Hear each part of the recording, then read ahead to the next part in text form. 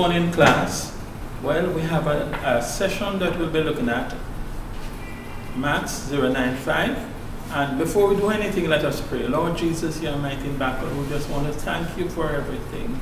Oh God, open the understanding of the students who are listening and bless them as we pray in Jesus' name, amen. So today we'll be looking at some of the areas that might be causing any problems or might have been some challenges to you. We want to clear it up, so we'll look at it in details and try to create a better path for your understanding. So let us look at it. Our first thing that we want to do is to solve first degree equation. First degree equation. And it's very important that we look at an example which will set the parameter in which we must act. So if we are asked to solve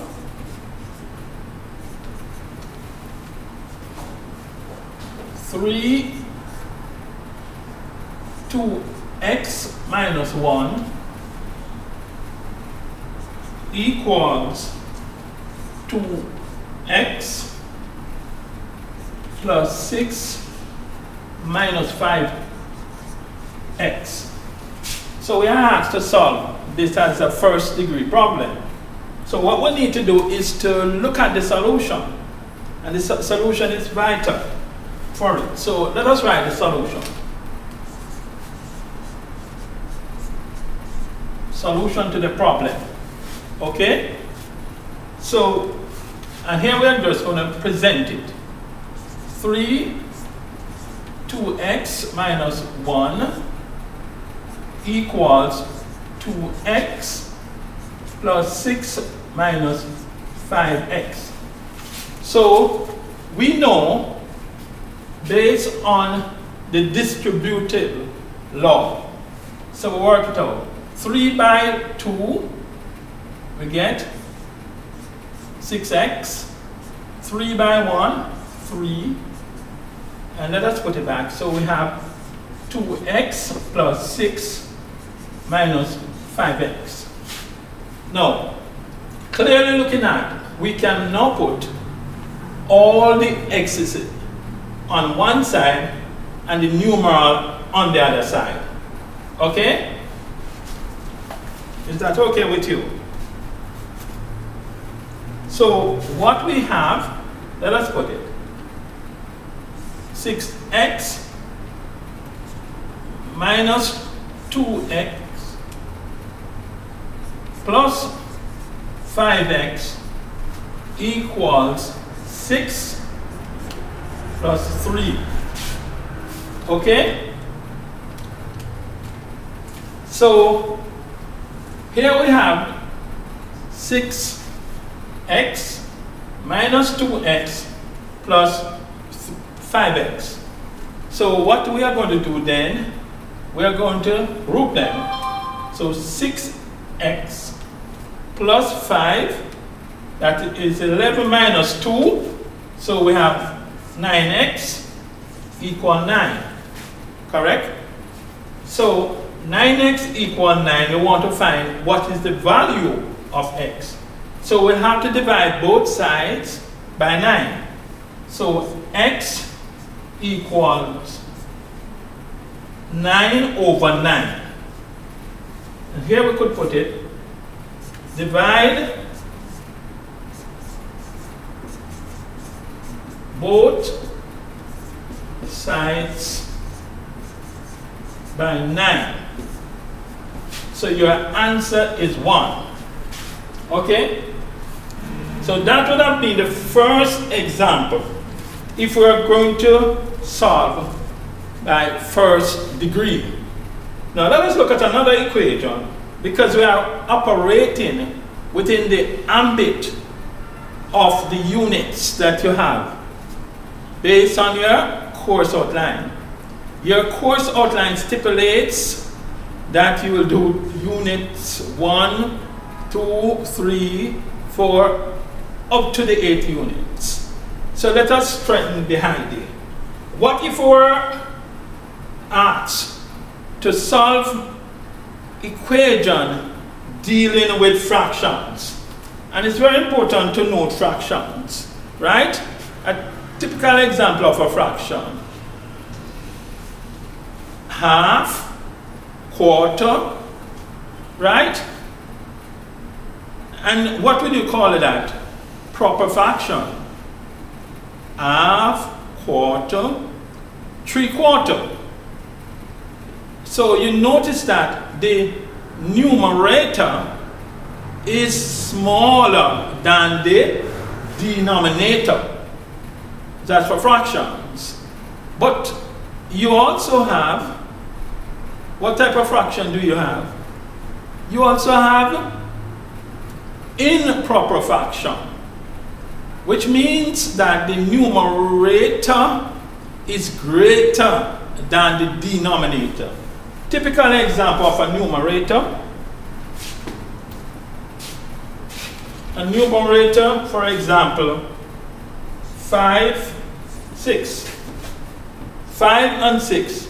So 5 would be the numerator and 6 would have been the denominator. Now, I could have changed this to be an improper fraction.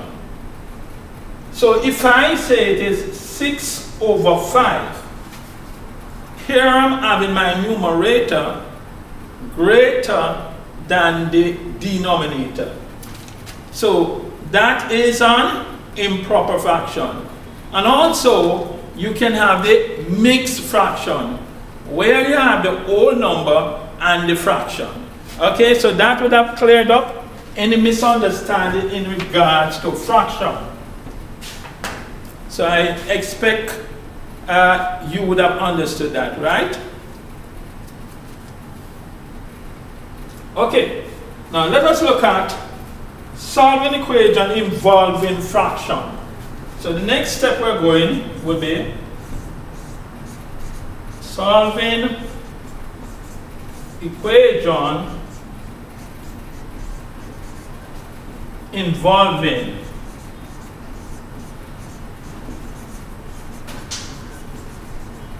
fraction. And here we have a situation. Let us look at this one that we have.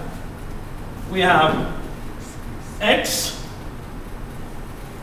over 2 minus x over 5 equals 7 over 10. What can you say about these? Obviously, 7 over 10 would have been a proper fraction. Okay, so we're asked to find the x, and the x would have been the variable.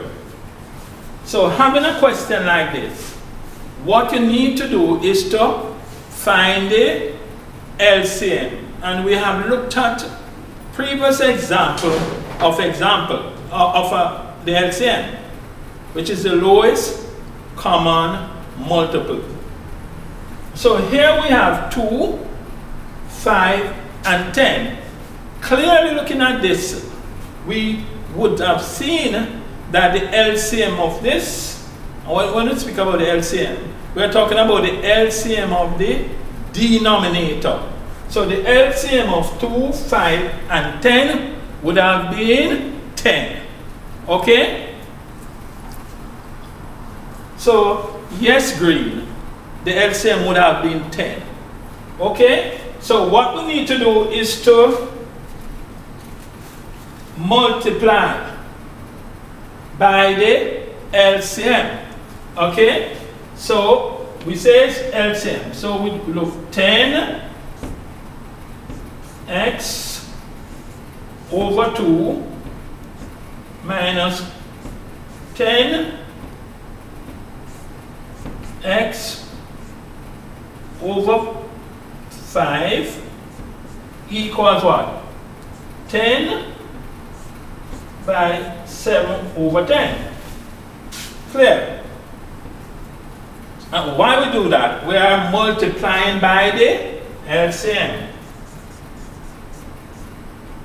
Multiplying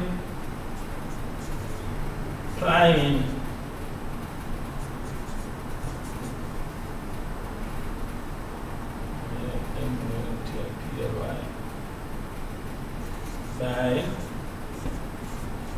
LCM. Okay. Okay. So let us look at this side. So if we are multiplying by the LCM, we say 2 into 10, what we get? 5. Yes, that's 5. Right? And X. Yes. And then we have 5 into 10, 2.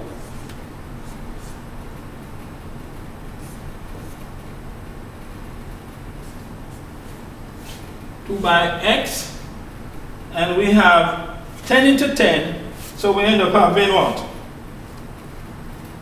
7. Okay, so 5 minus 2, they are the same, so it becomes 3x equals 7.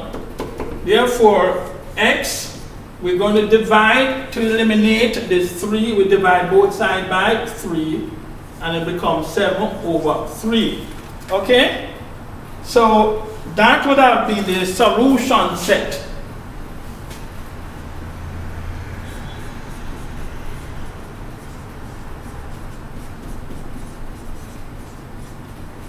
The solution set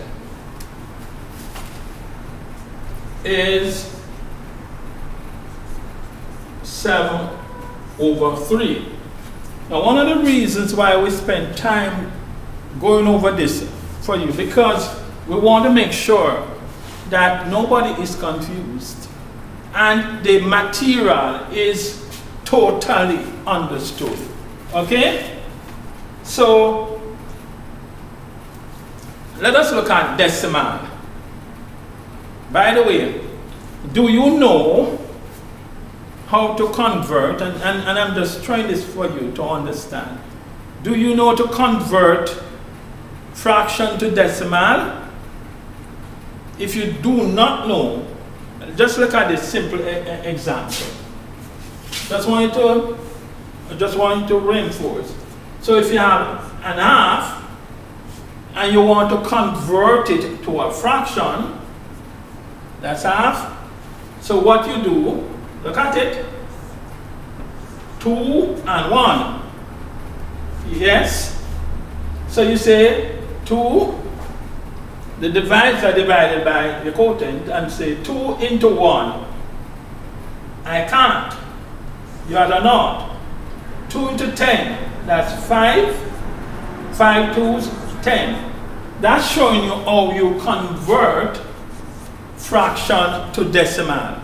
I thought it fit to incorporate it here so that you have a better understanding of what you are doing. Okay? Do I get it right, Abigail? You should have understood that. I know Alex, sir, you would also understand, and every member of the class would appreciate it. So we can convert what? Fraction to decimal, and we can also convert decimal to fraction, and we can convert percentage to decimal as well. Okay? We can do all of those things. So let us look at the third aspect, solving equation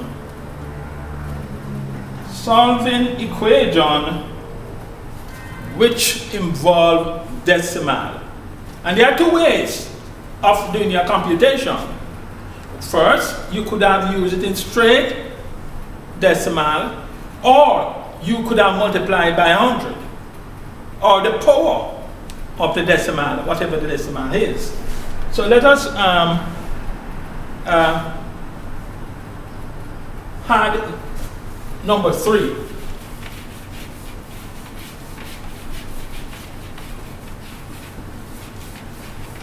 Also, what I would like to add to it, having done all of these, I want you to look at the central tendency that will do as well. Central tendency. Mean, mode, and median. So let us look at the third aspect. Solve equation involving decimal. So, equation, let me write foot block so that you can see better. Equation involving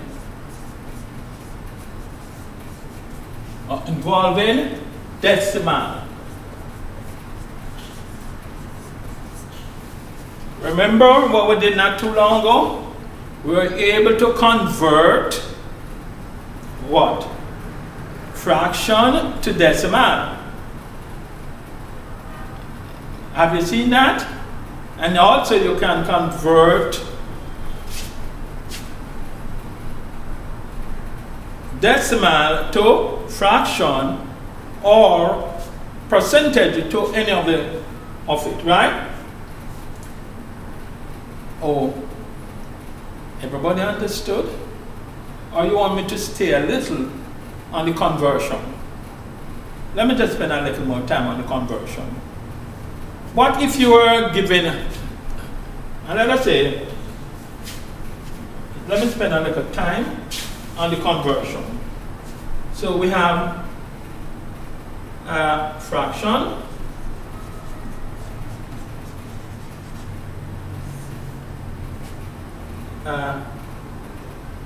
decimal, let me just, and percentage, right? Decimal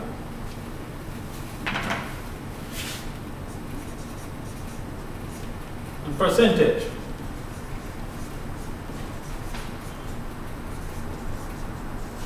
So if you are given an half, we use a typical example. As a fraction, we say the decimal would be 0.5, and the percentage would have been, you move it 2 decimal places, so it would have been 50%. Or you can, that's one way of doing it. You could have done it that way, 50%, or you could have done it this way, or percentage is 100, right? Or 50 over 100, right? Is 50%, okay? If you are given a quarter, then we say, let me just inject it for you, 4 and 1, because we are doing some conversion, 4 and 1.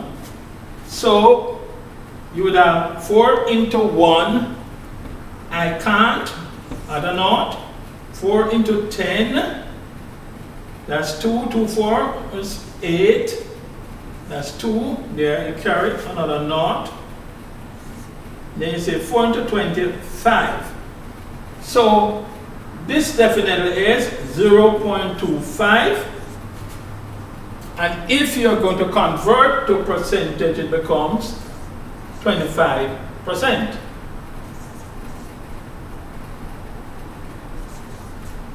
Okay? So we are au fait with fraction, decimal, percentage. Okay? But let us go in the equation involving decimal. So here I've given you the structure, what you should have applied with. So what we are doing first, we're going to use an example. So you are asked to solve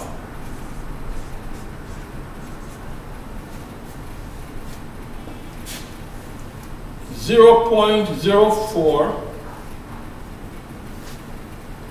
x plus 0.072x equal 90. So you could have use any of the methodology. Two ways. So here we're going to use the first method, where we are using the power. So here we're using 2 decimal places. How do we know? 0 to 4, 1, 2. This carries 1, 2. So if it is 2 decimal places, it is 10 to the 1, 10 to the 2. 10 to the 2 is 100, meaning 10 multiplied by 10. Okay? So it's 100, right? So we look at our solution. Yes? So the solution is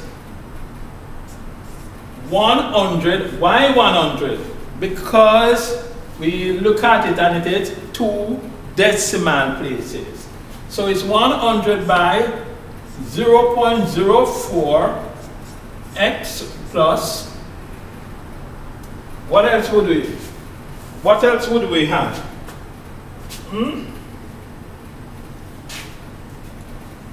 Or we could just put the 100 outside of the bracket. Let us put the 100 outside of the bracket and to make it better, right? Let us put the 100 outside of the bracket to make everything easier. So it's 100 by the expression 0.07, yes, 2x, right, by 100 by 90. And here you have 90 by 100. What you do? How many zeros you have? 1, 2, 3. Right, so it's 3 0 and 1 by 9. So you have 9,000, 99,000. So 100 by 90 give you 9,000. So let us work out this. So 100 by 0.4, that is what, 4x? Yes? And 0.7 by 2, 0.7 by 2, and by 100 it gives us 14x equal 9,000. Yes? So 4x, we are adding then now 4x plus 14x gives us 18x equal 9,000. Having done that, is it complete? No, Abigail, it's not complete. Or green, not completed. So you need to find x. So what would we do? Certainly, we'll have to divide by both sides by 18. Right? So x equal 9,000 divided by 18. And our narrative would be dividing both sides by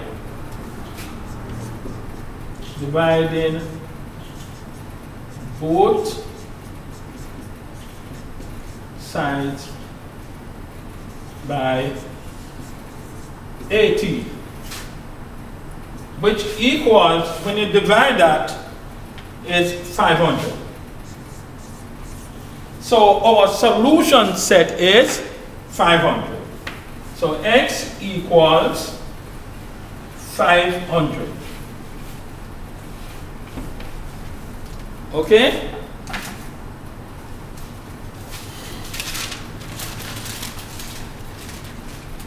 So here we look at so x, so your solution set would be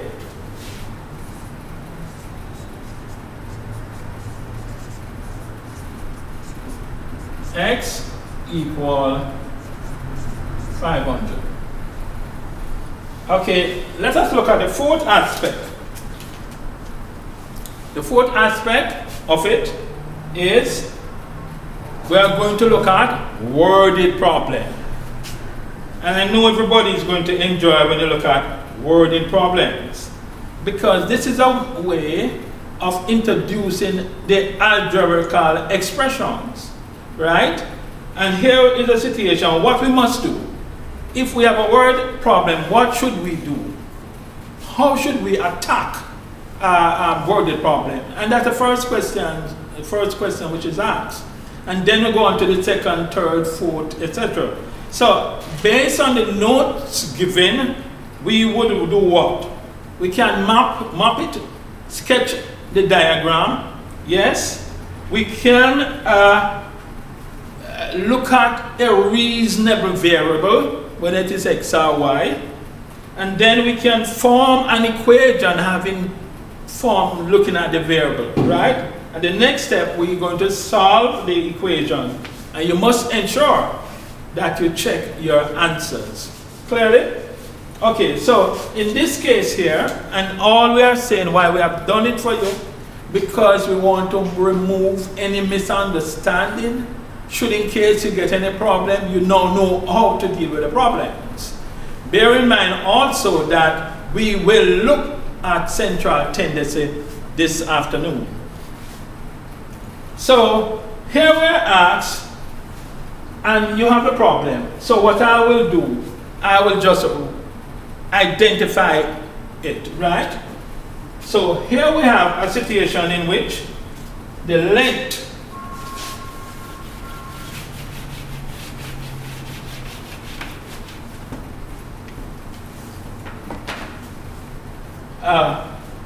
we are given the length of a rectangle. You say it is 4 feet, less than twice the width. So here we have an equation coming up, right?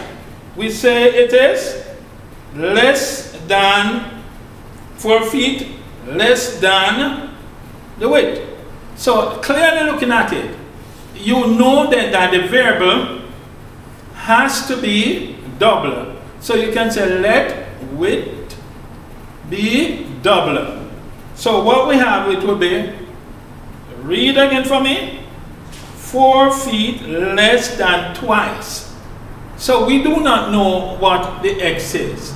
So our equation is correct to form double 4, and let us read it, 2 double minus 4, right? Now let's continue.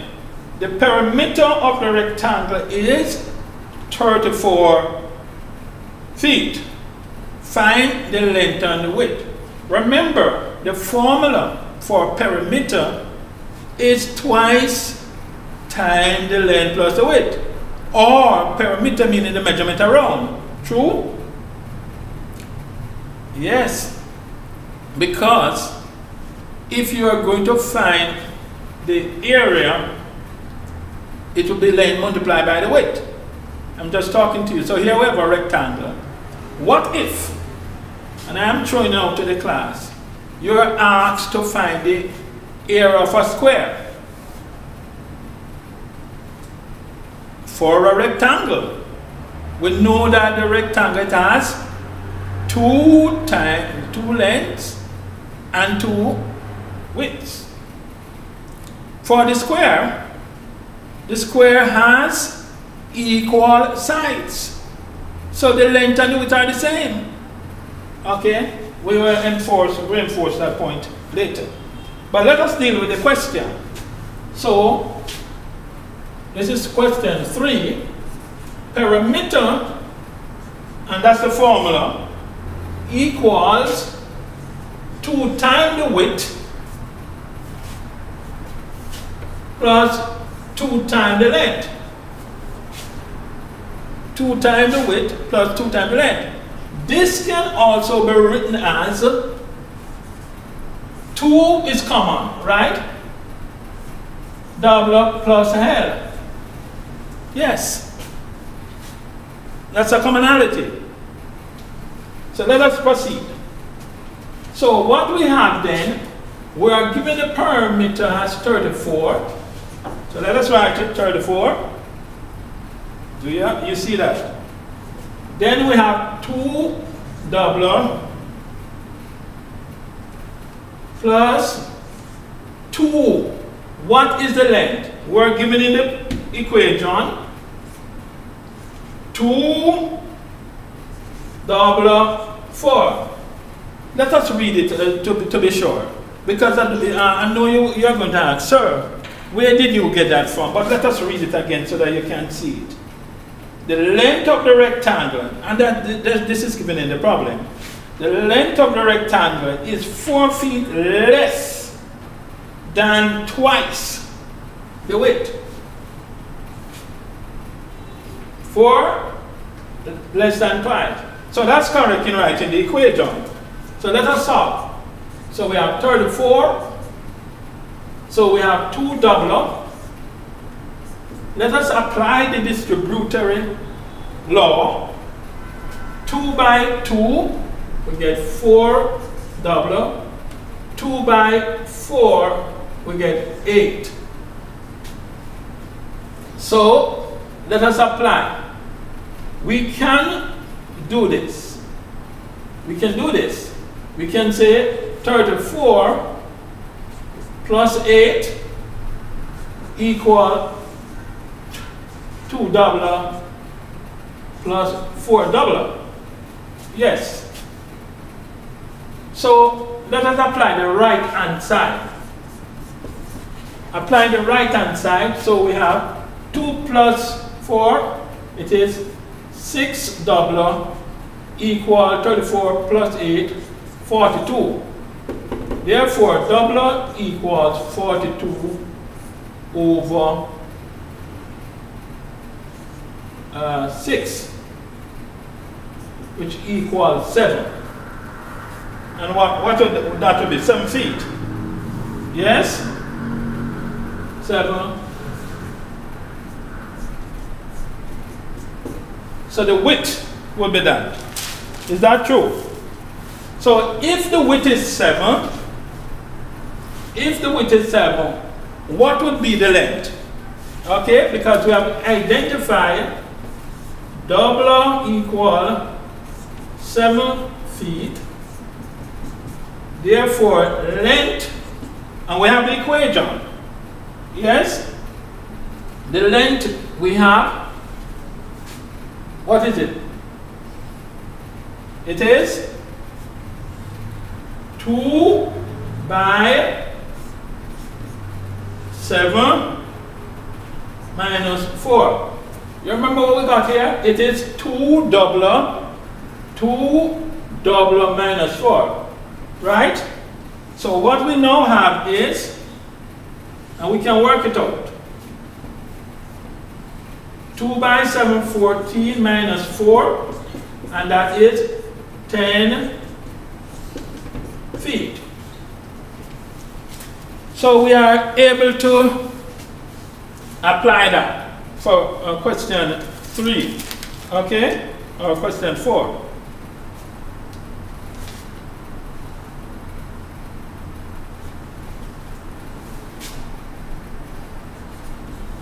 So let us look at question 5. Because remember, our course outline asks us to use word problems. Yes, that's what it asks us to in Unit 3 and Unit 4. And we have to verify that, and we have to make sure that is correct. So, what I want to take your attention to for problem 5 is the question of cost. Okay, so let us walk into it. Question 5.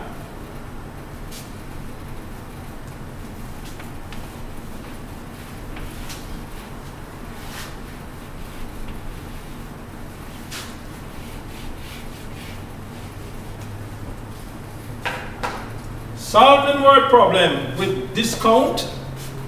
Question 5. Solving word problems involving discount. So it involves, so we can write word problems with discount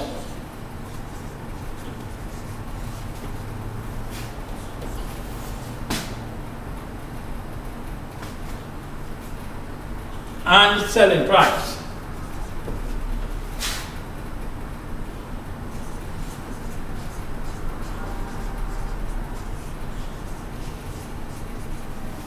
So we are looking at word problems with discount and selling price. So how do we look at it? First of all, I want you to understand the concepts. So let us do a rationalization of the problem. Okay, how do you identify selling price? Okay, so selling price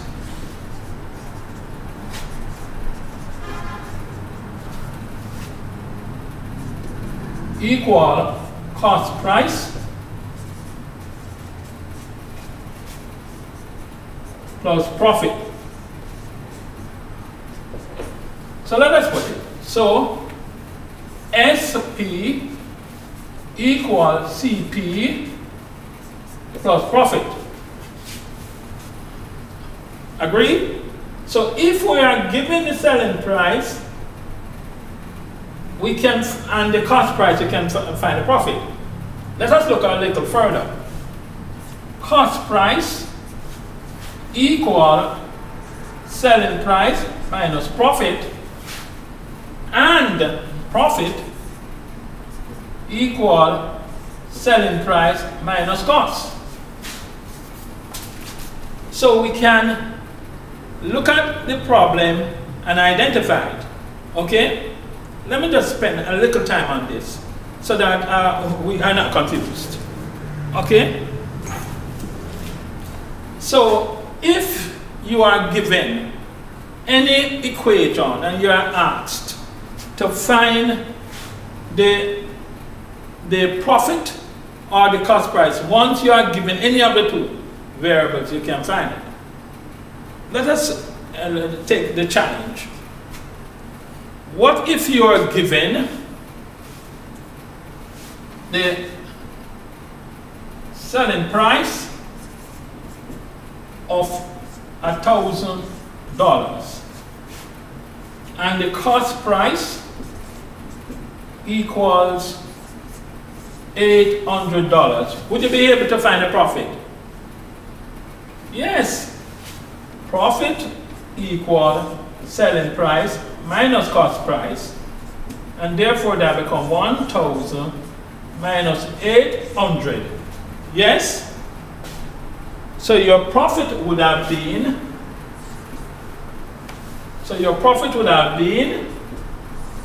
$200. Yes. Yes, you could have done that. Also, what if, and you could have found your profit as a percentage of sales. Yes? So, profit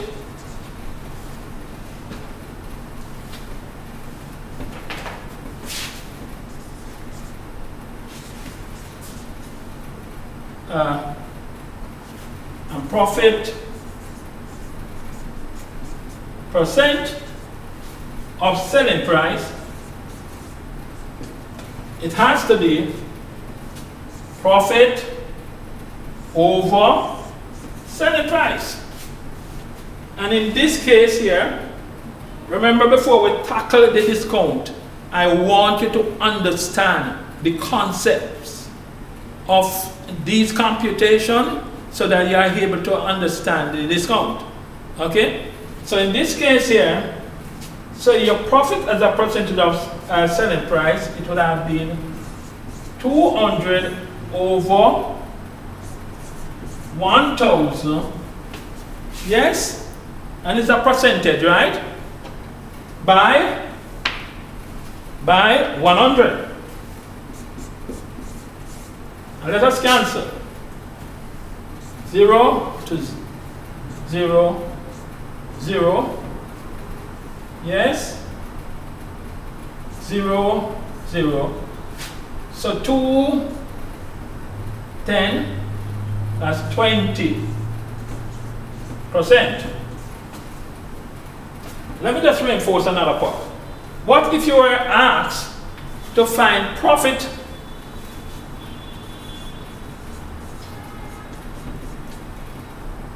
percent of cost?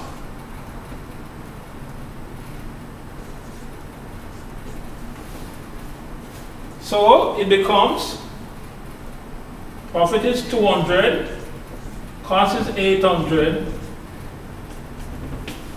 by 100. We cancel.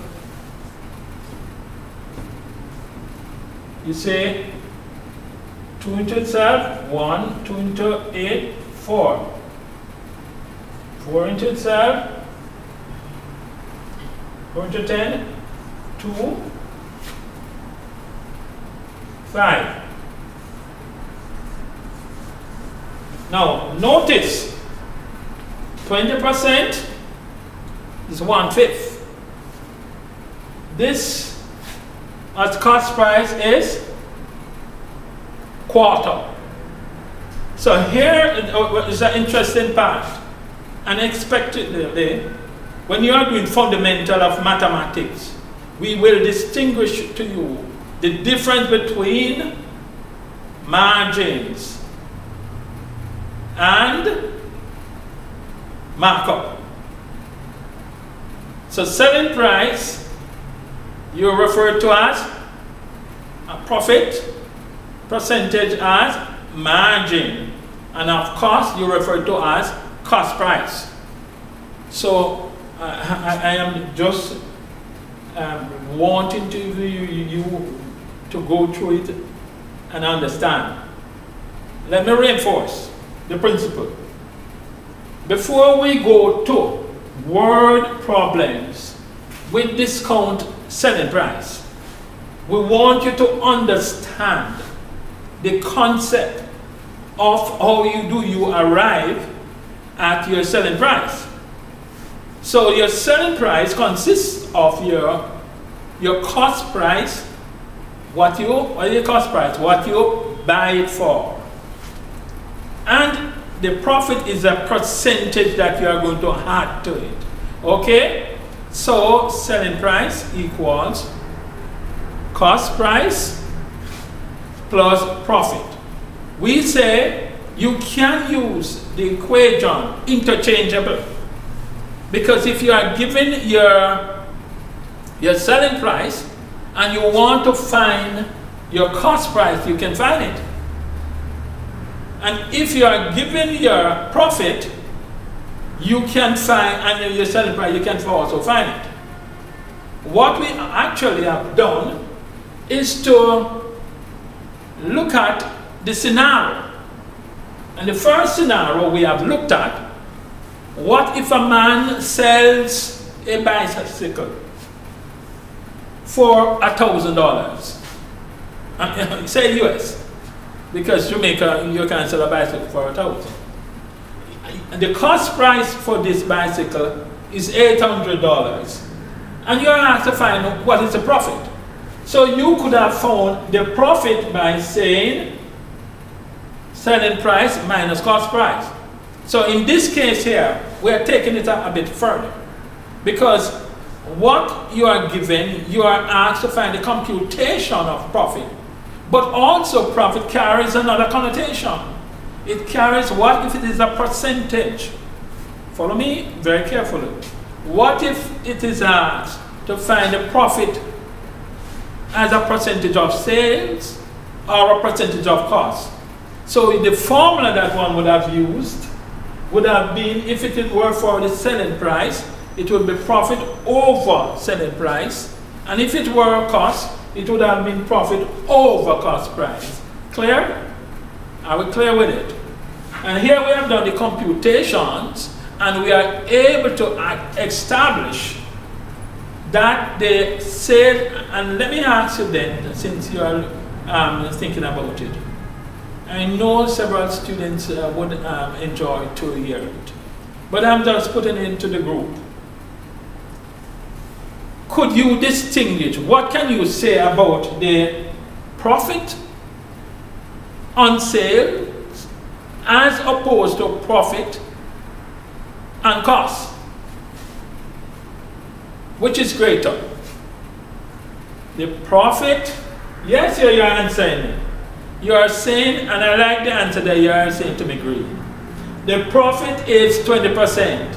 It is less than what it would have been in terms of the cost. Okay, so we have established a fundamental point. Okay, let me just reinforce another point. Let me reinforce another point, because you might have asked to say, so why teacher giving me the video I haven't gone through? But this is explanation for you, so that if there's any misunderstanding, we can clarify. Okay? Now, a discount. When you speak about discount, it means that you sell it less than what it ought to have been. Yes? So you could have the selling price of 100, right? But you offer a discount of 15%. So that becomes 85%. So that's the net. Okay? So the selling price, the new selling price would have been now what? 85%. Okay? So let us look at the example that we have up front. So here we are given a car repair shop has some brake pads that cost $30 each. The owner wants to sell them at a profit of 70%. Notice of the cost. It says 70% of the cost. Yes, that's a profit. Question: what selling price will be charged to the customer? Oh, sir, this is very simple. Yes, it is simple. Because we have to understand the concept. The concept is that your selling price consists of your cost price plus your profit. In this case here, we could have written the question. Let us put it up. So, we know that, and this is 5. S selling price equal cost price plus profit. Okay? So we know that the selling price, yes, equal, and we are given at 30%, right? Yes? $30, that's what it was given. We were also told that it sell them at a cost of 10% of the of cost. So in essence, there's a 10% down on it, right? So it's 60%.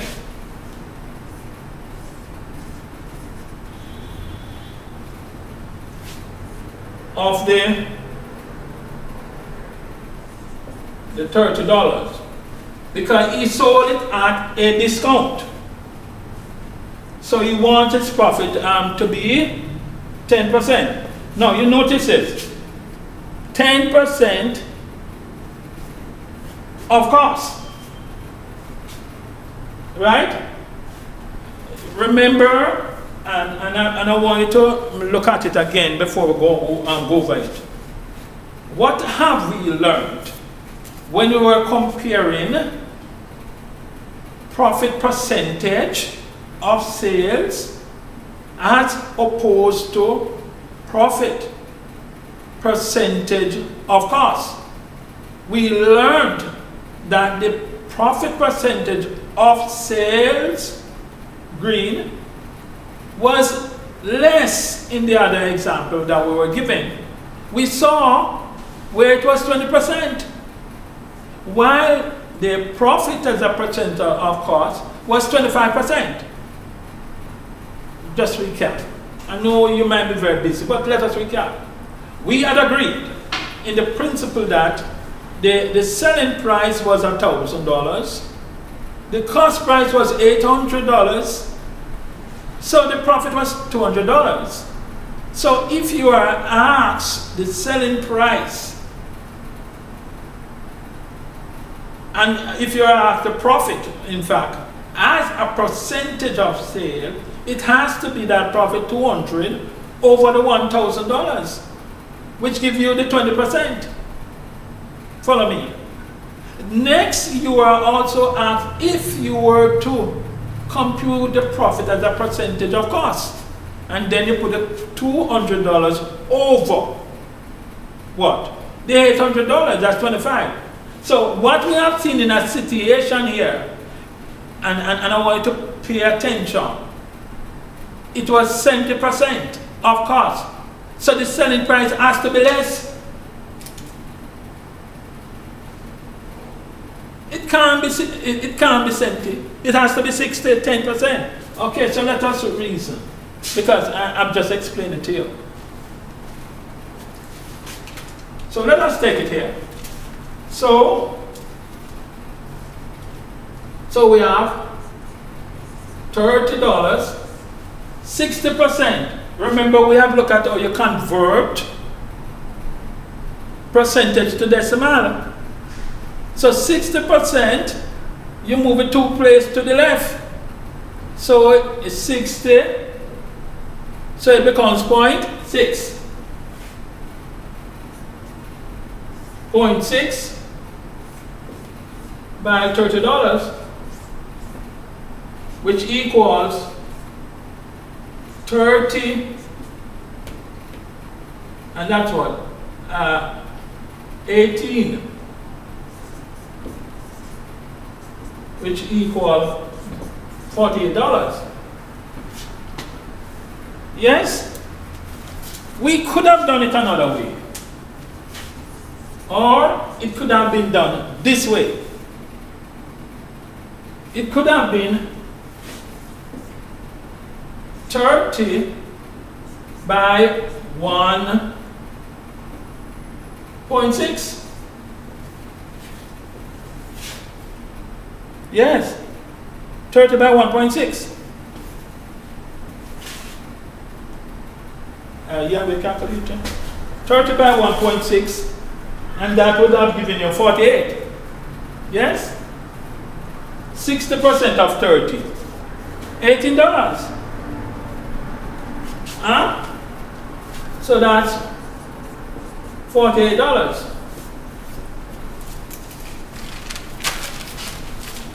Let us do another one.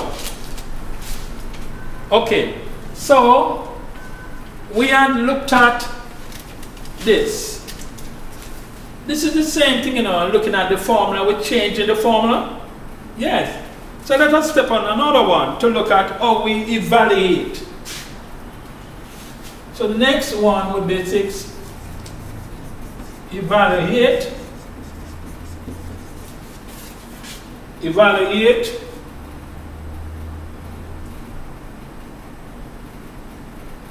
Formula.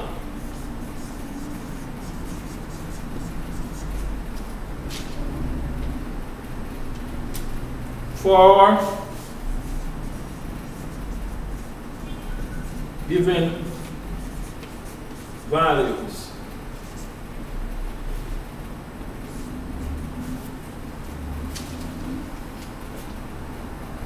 Okay. Now, I'm certain that some of you have been taught this, right? That the simple interest equals your principal, your rate, and your time.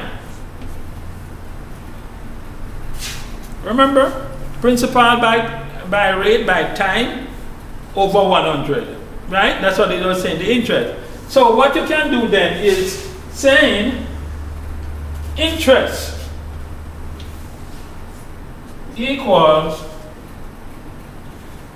Principal, rate, and time.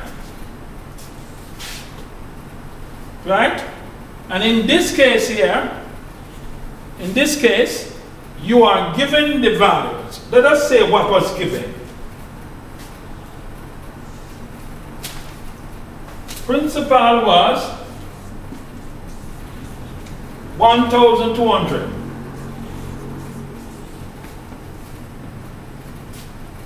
What was the rate?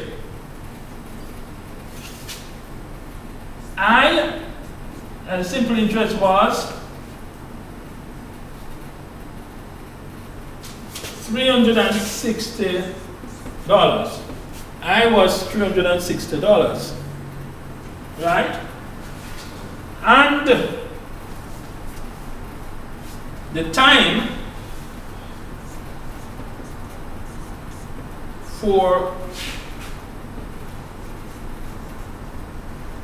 years. So all we need to do is to put it in the formula. So let us put it in. So 360 equal, we're substituting it for it. 360 P, this P is 1200. And R was 4 years. We never know. We don't know what is R. And rate was 4. Okay? So here we have the algebraical expression. And it's very easy for us to follow, having it like that. So let us work on it. So 360, where do we get it 360 from? It was given in the problem. It was given that I equals $360. It was also given that the principal was 1,200 and the rate we do not know. But we know the time. The time was 4 years.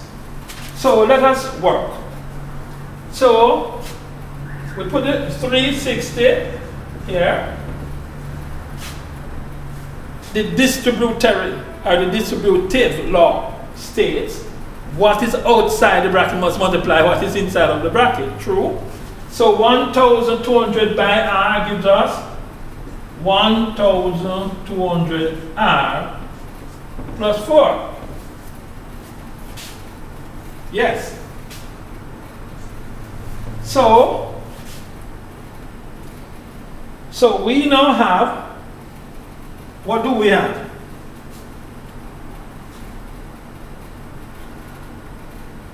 Sorry.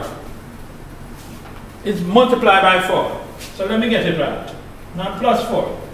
Let us fix this. The distributable law, it says 1,000 by 4 equals what? 1,204 equals this. Right, so it's 4,800 and 360. Okay? So what is R? Can anybody tell me what is R? So you would have to divide both sides by what? 4,800. So let us apply the R right hand or the left hand side. In this case, you want to change it around. Okay? So 4,800 R equal 360. True? Yes. So we now have to divide both sides by 4,800. So R equal 360 over 4,800. And this equals, by the way, we say this is right hand side. And here is the distributor.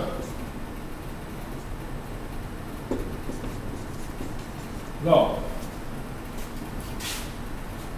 And when you work it out, it becomes, the rate is 0.075 or 7.5%. Okay?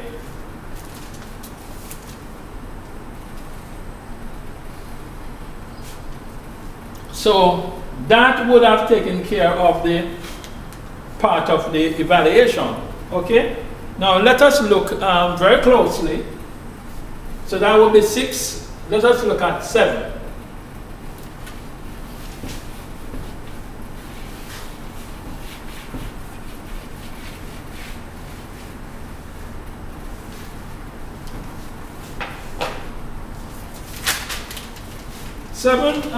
Speak about inequalities.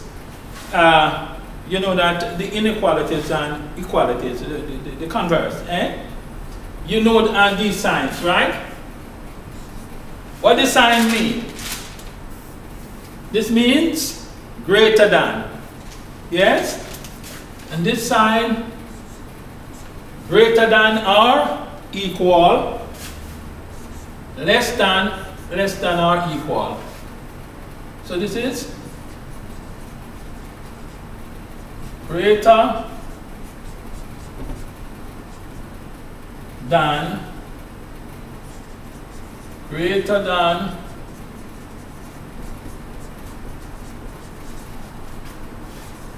or equal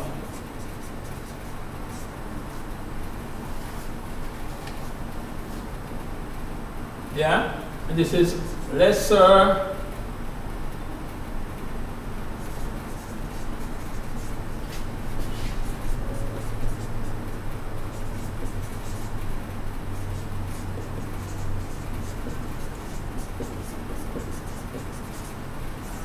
or equal. So signs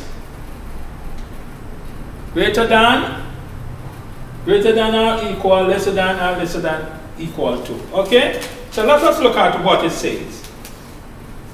So we can use inequalities to solve word problems. And let us look at it. The argument is that Cheryl bowled 156 and 180 in our first 2 games. So we have it done consecutively, 156 and 180. What must she bowl in the 3rd game? So you notice what we have? The first game, 156, 180. Then we have for the second, the 3rd game, to have an average of 170. Now this is interesting because when we are looking at average, we can find it. Yes. Because the new average now becomes, it must be less than 170. It must be less than 170. So let us mark what we have. We want to say, let X represents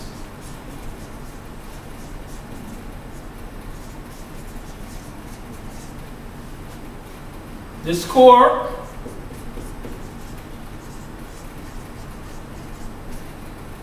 in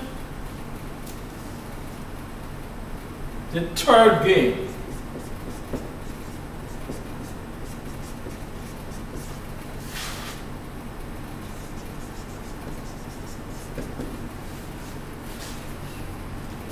So we have an equation there. The first game was what? 156. The second game was 180. And X, we don't know. True? We don't know. But we say it must not, we say it must be at least, yes, 170. Read the equation so that I will get it right. Let us do it again so that we get the emphasis. Cheryl Bowl, and this is one. It could have been Roy. It could have been Paul. It could have been Green. And we're going to look at one Green so that you get it right. Cheryl Bowl, 156, 180 in 2 games. She bowled the third. We don't know the third, which is X. But we want to have an average at least 170 for the games. So here we chalk it up. 156, 180, X, this. And we can solve. So what we have, these two when you had them. So X, and if you take these and add them, what you get?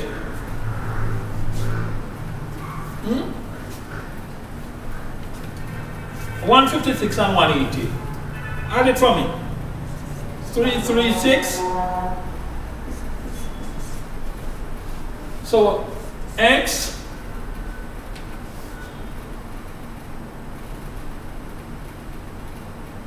and it's 3 again. Sorry.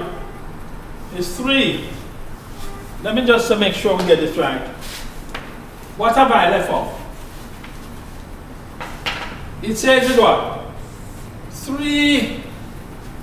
How could we? 3. So in this case here, what we need to do is to multiply both sides by 3.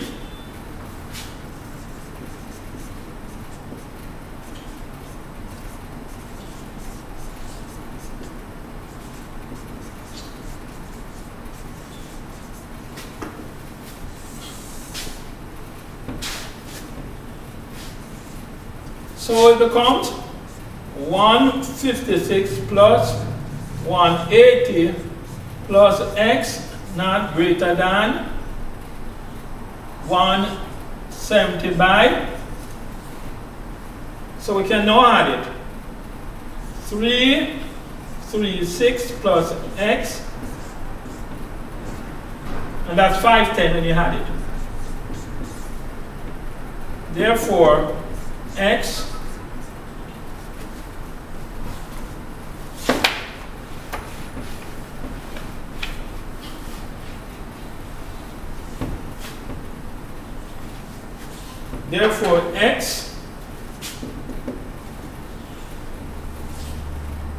is 510. Notice this is a plus, and you are taking it over the other side, so it becomes a minus. And the difference between them is 174. So our argument, she must bowl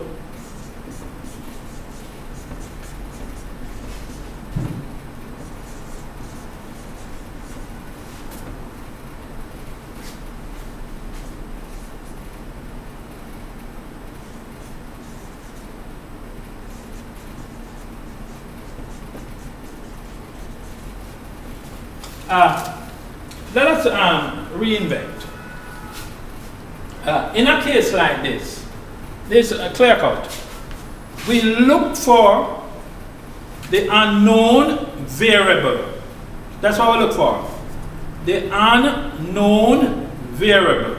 Okay?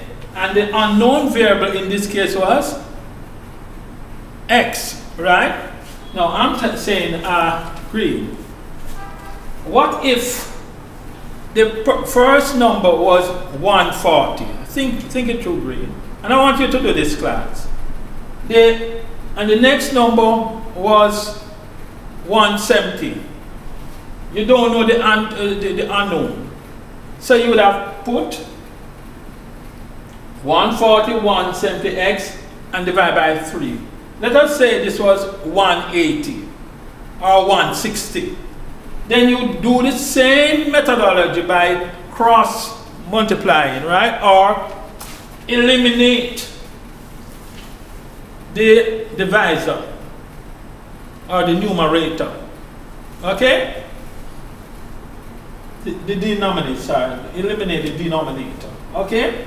So we are clear with that one. And hence, one of the questions in Aaron was framed in a similar manner. Okay?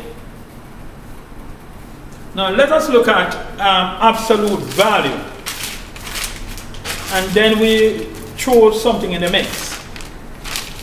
Now, it is imperative when we are talking about absolute value equation, you are speaking about this in terms of the equivalent of k, where you have the positive numbers, right? So in this case here, typical example, in this case, let me just move across so that you can see. In this case, where you have a typical example, and we are looking at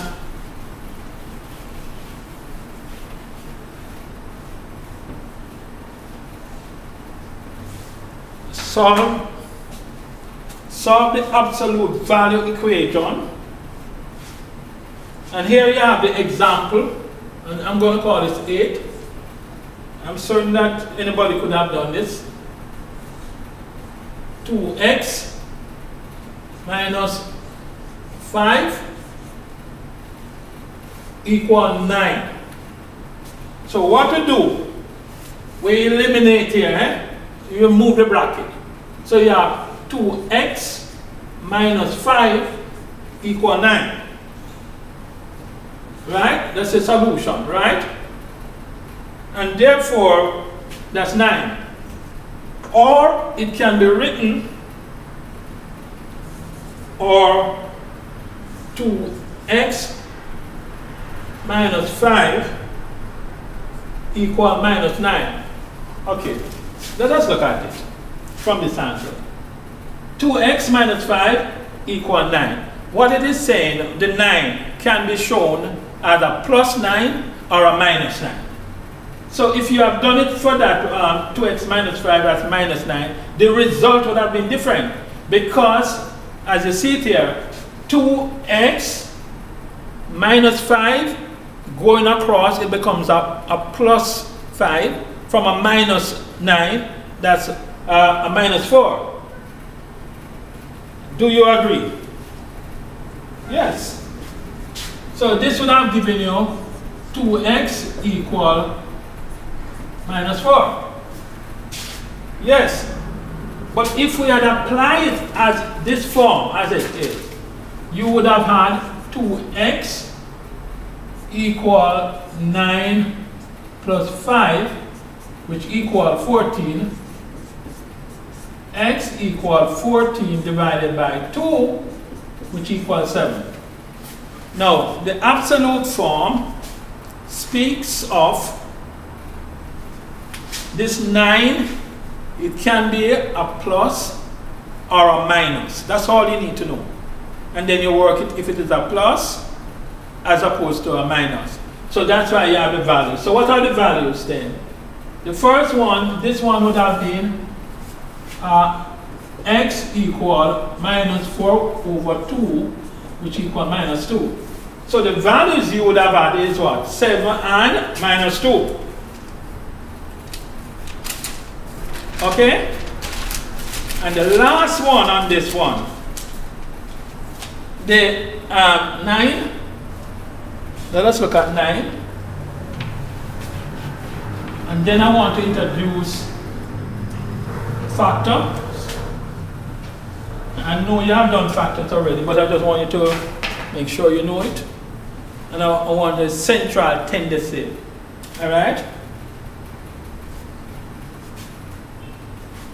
Let us look at number 9. Here you are given the proper properties, 2.2, and it speaks about k. Now let us look at an example. Solve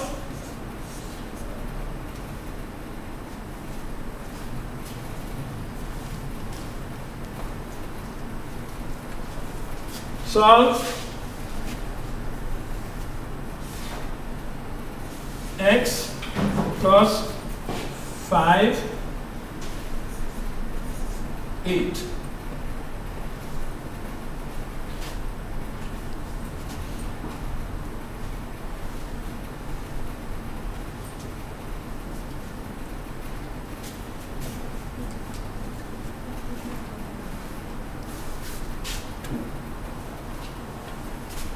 So solve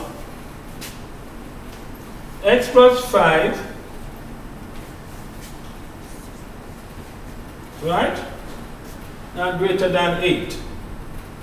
Anything on this one? I know nobody will say, we don't have a problem, sir. So let us put it, x plus 5 and greater than 8. X plus 5 not greater than 8. So you are able to find a value, right? What if you are using as a minus? So let us use if it were a minus, right?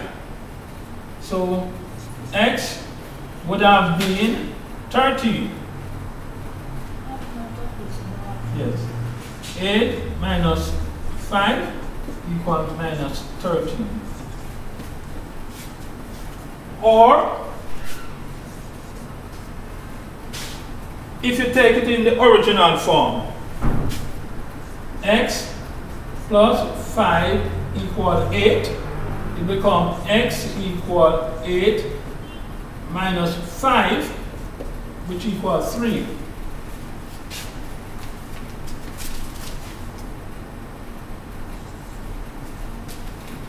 So let us look at it. So you are asked to find it in the inequalities in this absolute sense. So you have x plus 5 less than 8. So all we need to do is to find what? Use the 8 as a minus or a plus. And you would have got a solution. So here we have, in this case here, if it were used as a minus, remember once you take one number from the left to the right, the signs are going to change. So where you have a minus 8 and minus that plus 5 becomes a minus. So that's why you get a 13. And in the other case, it becomes 8 from 5, and the result was 3. Now, I just want you to sort of understand some fundamental point also. I need to show you another part in terms of ratio, and then I go to central tendency.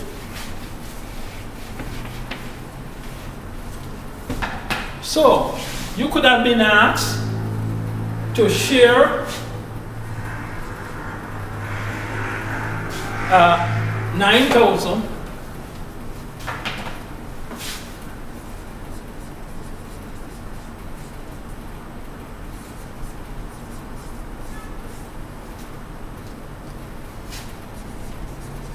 among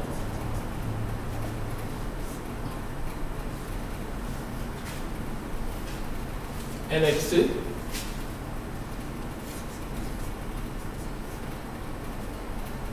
that's elected who you can give elected a third.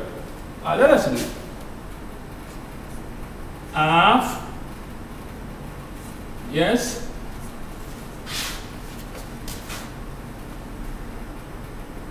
A, that's Abigail.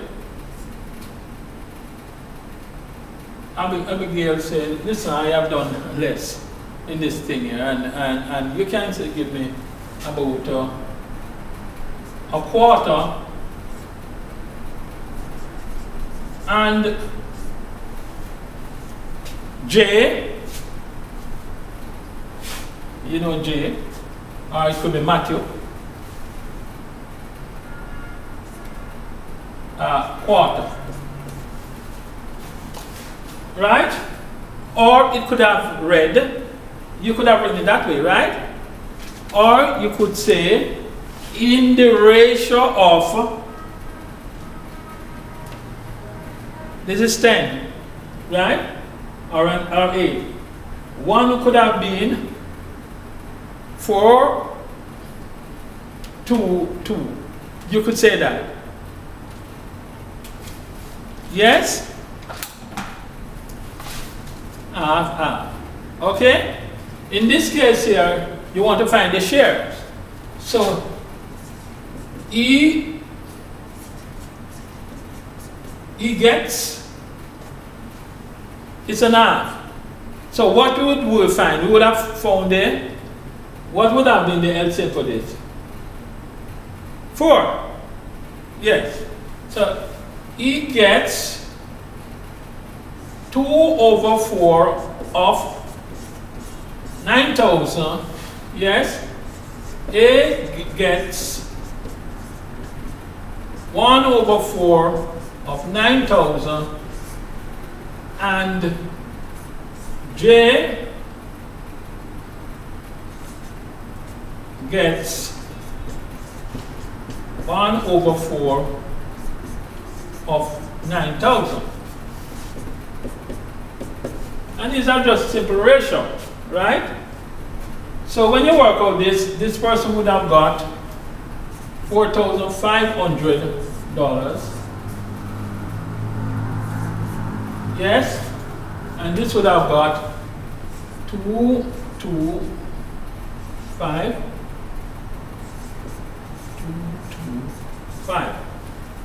Right? So you can share, and that's what you call ratio or proportion. Okay?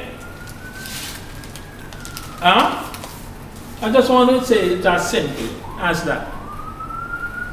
Also, we have looked at, I think it would have been other questions dealing with the ratio and proportion, right?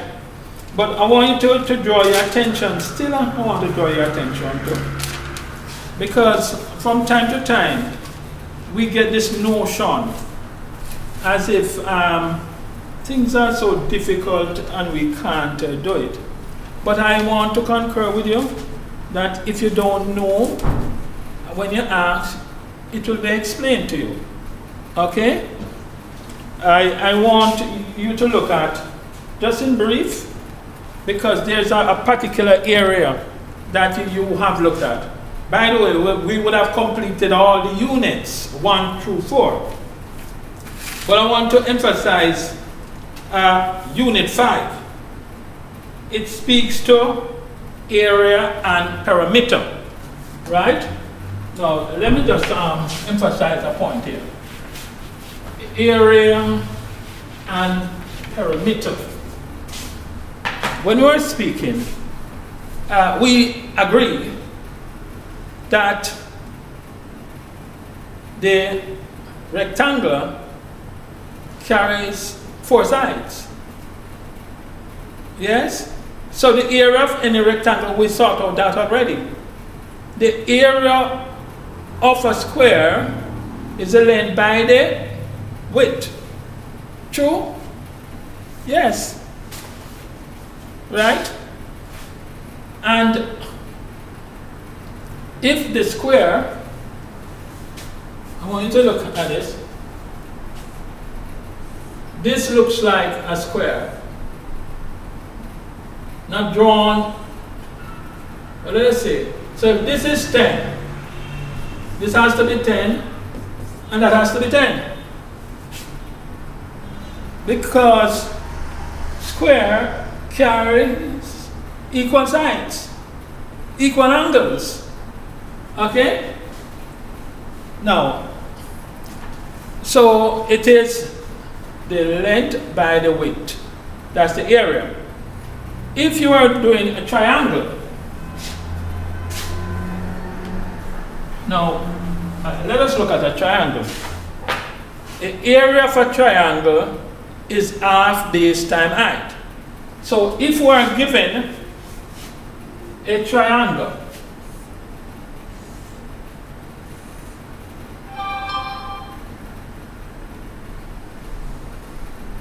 Let us say we are given an isosceles triangle. We know from isosceles triangle that it carries two sides. Yes? So let us do it this way. So 1, 1. So let us want to find the area. So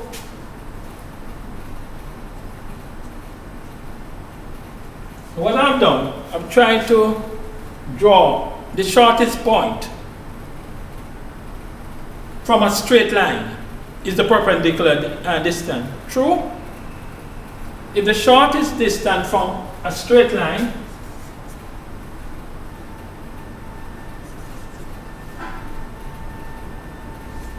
is the perpendicular distance.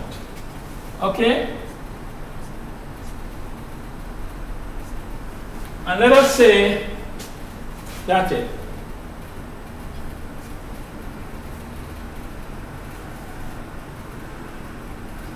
Let us say this side, AC, is 10 centimeters. And this side is 16 centimeters. AB. So, can we find the height? So we say height. So, how would we find the area of the triangle? So what we are going to do, and I'm going to call this D. That's D. Right? Okay. So AB is 16 centimeters. Remember, it's isosceles triangle. So this would have to be, so AD must be equal to 8.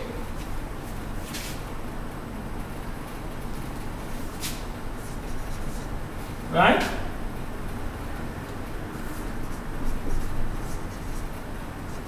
AB equal 16 centimeter, right? And AC equal 10 centimeter. How would we find H? So to find H, we are going to inject Pythagoras theorem. So Pythagoras theorem teaches this. Notice I'm going to write to the ear, but I want to inject the Pythagoras theorem for you to understand and then find it. Okay? So we know by Pythagoras theorem, A squared equal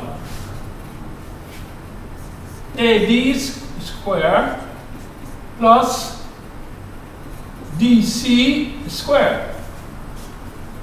We know by Pythagoras theorem that that's it. So let us just substitute, right? So A, which is the longest side of the triangle that faces the longest side would be the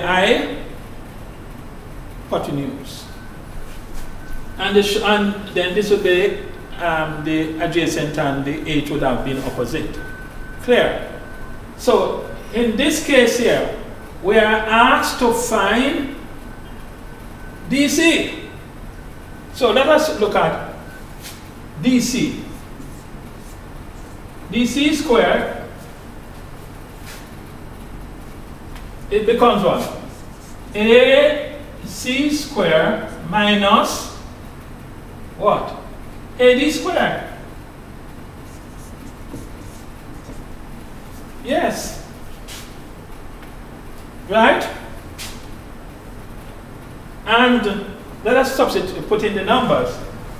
AC is 10 squared.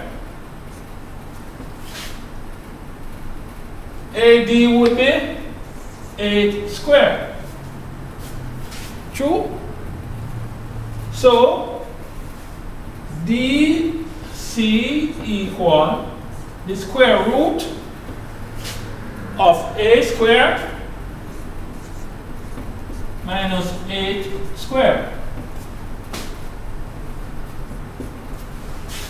It will be, yes, A square, which is 10 square, and A square. So you have 10 square give you 100, A square give you 64. You're going to find the square root of it. So you want to find the square root of what? The difference between 164 is 36. So the square root of 36 is 6. So we can find the area. What is the area? It's half base time height. So area of triangle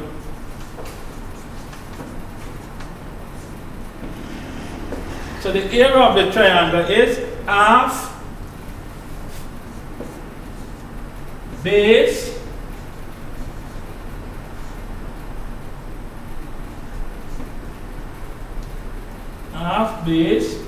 by height. Now what is that? Half base is 8. What is the height? Did we find the height? Height is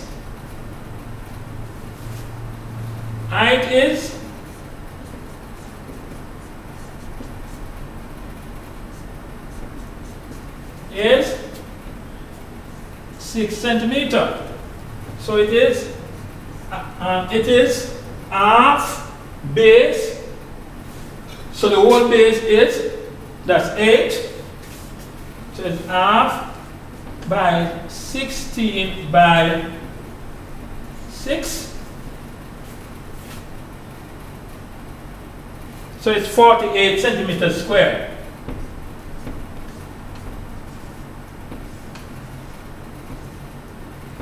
Centimeters square. Okay. So what we have done, let me just identify it. To find area of triangle.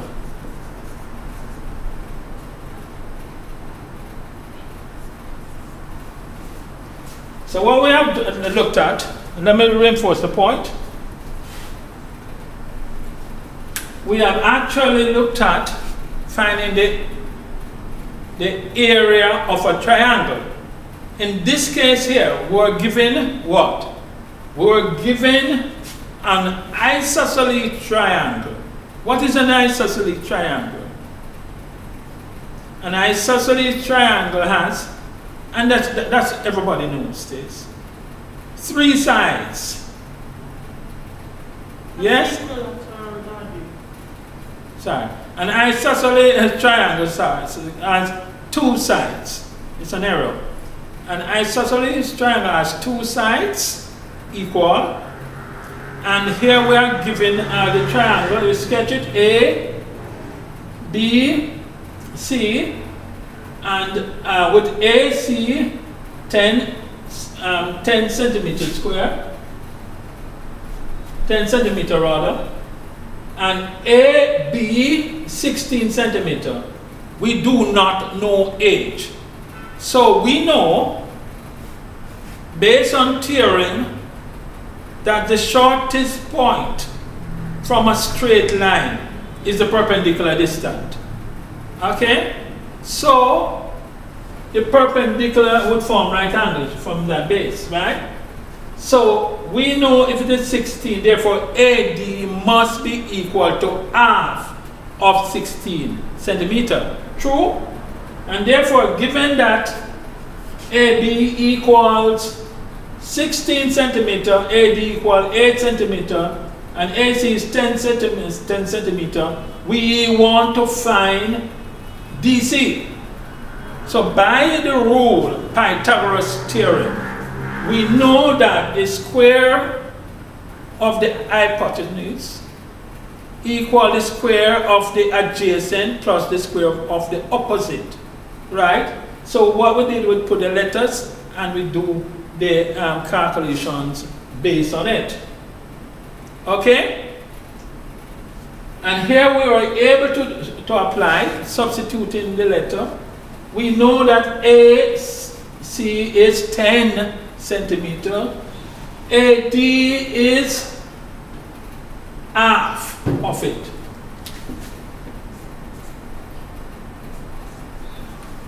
(16) AB is, and we say AD is 16, so it's half, right? So we end up having DC is this. So DC is the same thing as the height, which is 10 square minus 8 square. So to find DC, it has to be the square root of 10, which is 10 to the second power, and 8 would be 8 to the second power. So you get 100 minus 64, and then you have 36, and you find the square root. So having found the height of 6 centimeter, you could find the area of the triangle. And the area of the triangle is half base times height. Okay? I need to add this in closing this session today. I'd just like to add central tendency. Central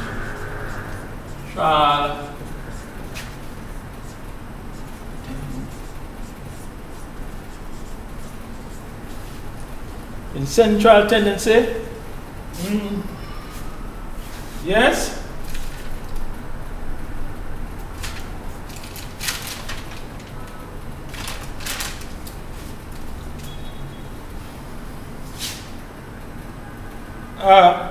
You must have heard about central tendency, right? Hello? We spoke about the mean, talk to me. Mean, mode, and median. So let us look at a simple example. All of these are measuring average, right? But the concrete one is the most measurable one is the mean. So there are different formulas for average, right? But we know it's the sum of the FXI over the total number, right? So let us look at some numbers. 9, 10, 15, 18, 20, and 25, 25. So these are the numbers, and we are asked to find the average of these numbers.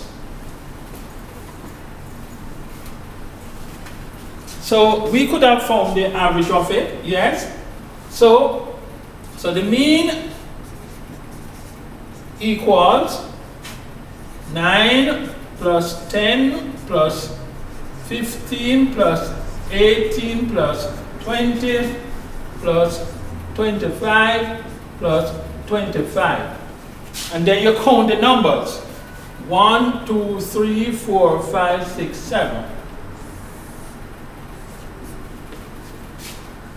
So it's the sum of the numbers over the total numbers, right? So we can get the mean. So we're going to add them.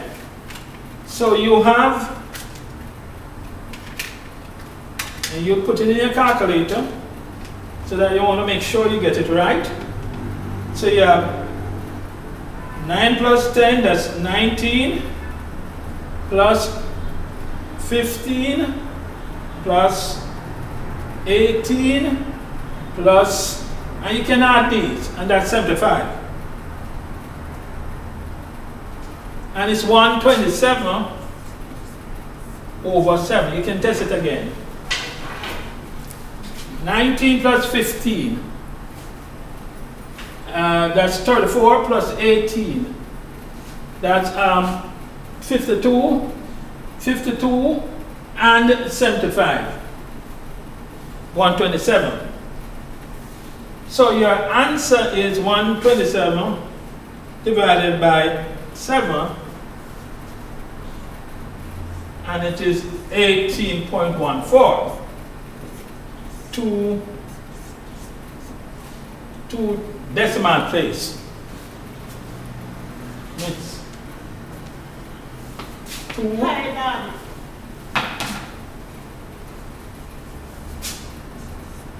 decimal places. So that's your mean. What would be your mode?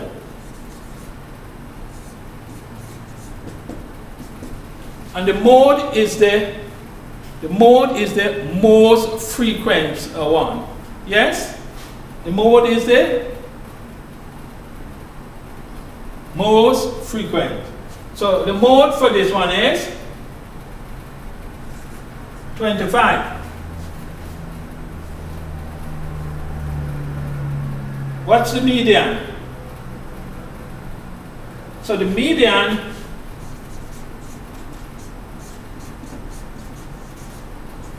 you're going to add them. Look at the median, look at the formula for the median. You have, remember, you always arrange the numbers in ascending order. Or descending, it doesn't. In this case, I'm arranging it in ascending order. Right? So the median, you're going to look at it, you're going to count them, and you get the middle term.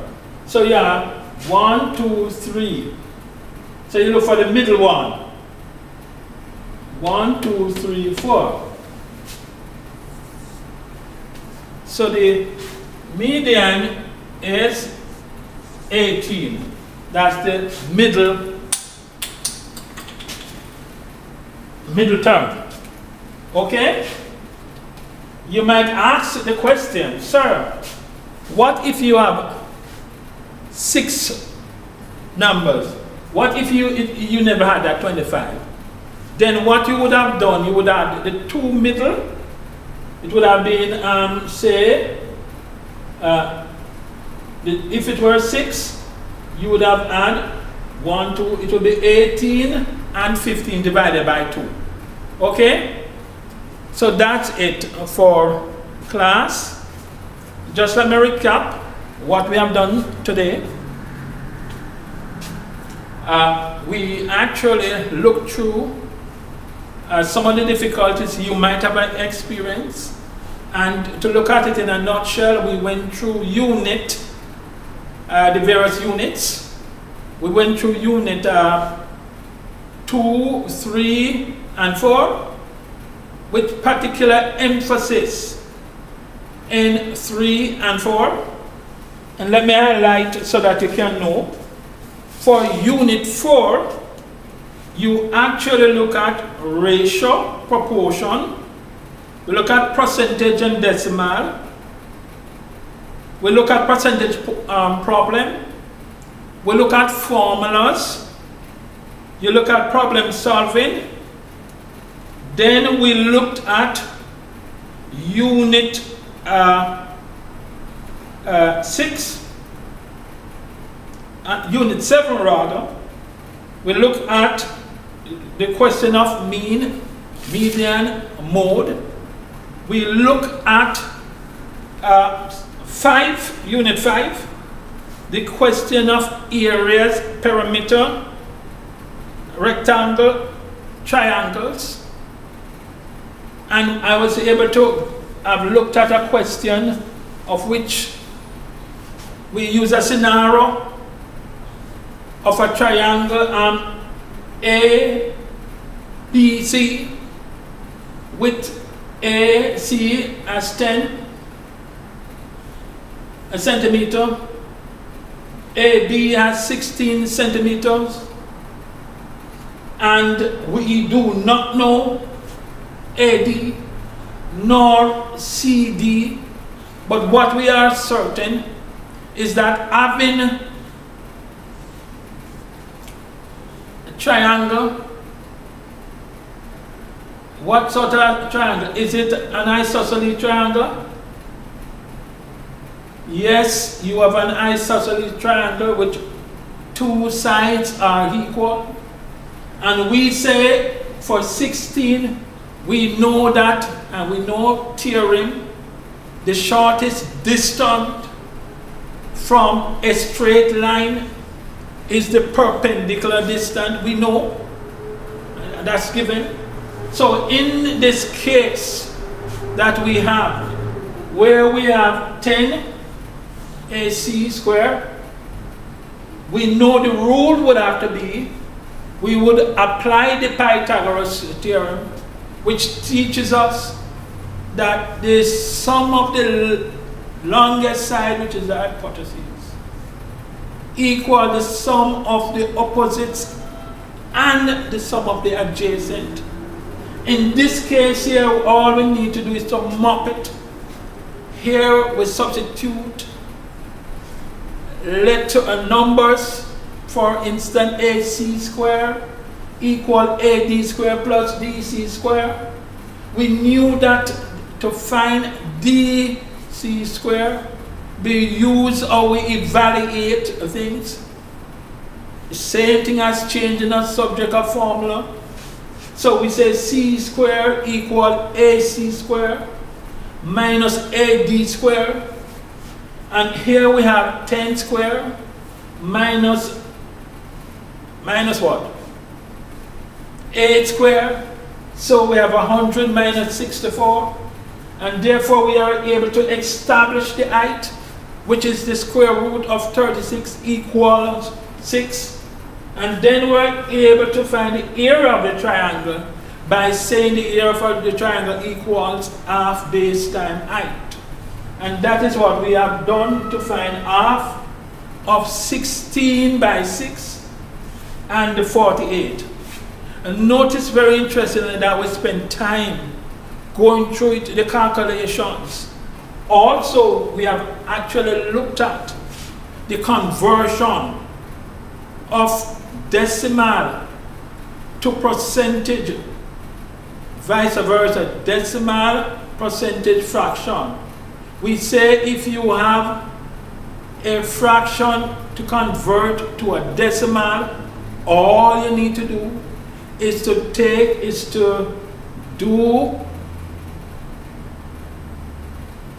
do a simple division, which put in the biggest number as the divisor and the smallest one in. And for example, if you are using a half, if you are using 7/8, we could have done that also. 7/8, you would have said 8 into 7, which is point. I can't. I don't know. 8 into 70, you would have said 8 into 70, 8. That's 64. So it would be 7, it would be 8 on top, and then you would have carried another naught. So when you work it out, it would become 0.875. So here, so 78 we have looked at, right? 78 is the same thing as 87.5%. Okay, so that should be it in a nutshell. So class is finished. until we meet, may God bless you and keep you. Hi, Daddy.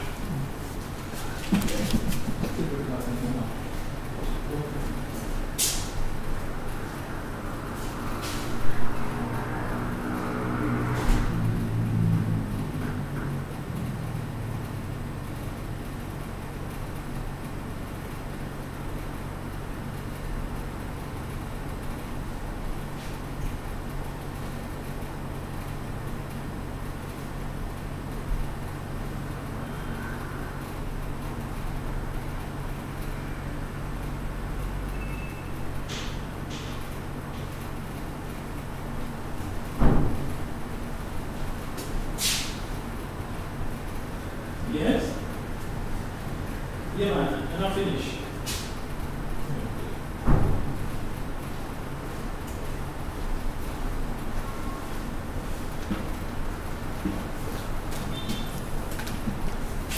Student,